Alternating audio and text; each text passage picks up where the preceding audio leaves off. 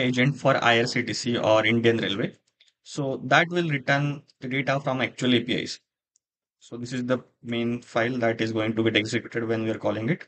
So we should get a prompt. Let's select a train. Meanwhile, for example, let me select this train. So we know where it is. It is in Bangalore city as of now. So what is train running status for? And now it is going to do some internal thinking. So basically this is what it is going to think. So you can see the train has departed from Bangalore City Junction and is currently running with 5-minute delay. The next major stops and their delays include this. So you can see it is going to explain you entire thing on the basis of what it is getting.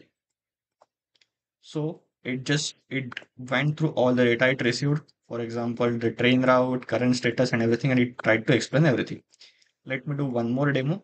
So get train running status for, let's consider train name instead of train number. So for example, let's take Karnataka Express.